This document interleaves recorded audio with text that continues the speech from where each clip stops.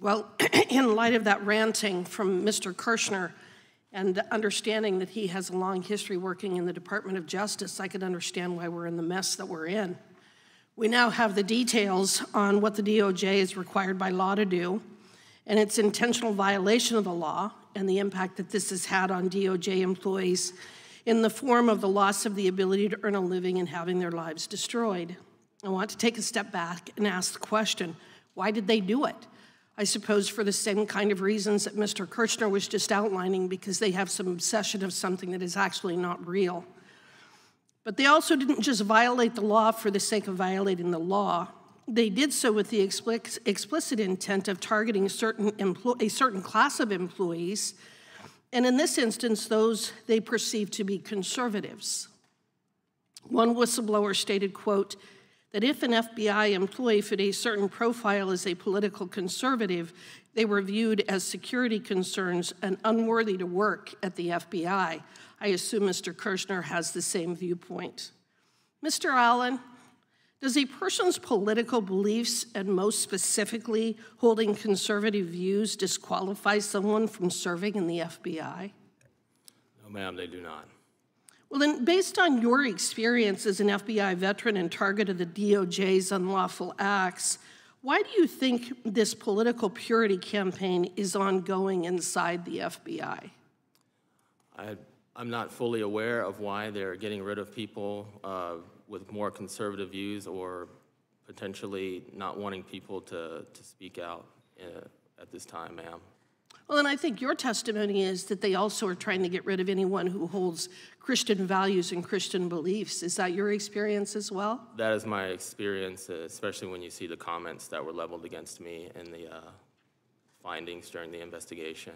So we have the gentleman sitting next to you ranting and raving about this Project 2025. I doubt that he really understands anything about it, but ranting and raving about that, but doesn't seem to be at all bothered by the fact that you were targeted because you were a conservative and a Christian. Do you find that odd? I do find it a bit surprising. We shouldn't be targeting groups of people within our organizations because of firmly held belief or any kind of political standpoint. And Mr. Levitt, beside the violation of whistleblower protection laws, the FBI is also, for example, using First Amendment protected speech and activity which occurs outside of work to punish its employees. Were the officials involved in this unlawful conduct, such as Acting Assistant Section Chief Dina Perkins and Assistant Deputy Assistant Director Jeffrey Veltri, punished or in any way held accountable for their violation of employees' First Amendment rights? Not that I'm aware of. I know Ms. Perkins is still in the same position, and Mr. Veltri received a promotion to the 5th largest FBI office in the country, the Miami field office. According to whistleblowers, that promotion was delayed because he was under investigation for whistleblower retaliation, but that wasn't for the targeting of individuals for their First Amendment views. Okay, so in this administration, and again, while ranting about Project 2025, in this administration, you can actually violate employees' First Amendment rights and get promoted. Is that what your testimony is? I don't know why the FBI didn't look at this closer, because, again, it's clear that there was a widespread understanding that these were issues being looked at, that these were the considerations. And I know Mr. Horowitz has talked about them not exclusively only targeting conservatives, but all of the individuals that have come to us from these various whistleblowers. There's one counterexample of somebody who wasn't conservative. All the others that we've seen, there was a clear focus on these individuals' vaccination status, their First Amendment views, their political stances, and that seems to have gone, been accepted by leadership of the FBI. Boy, the FBI has really been weaponized against not only the American public, but its own employees, hasn't it?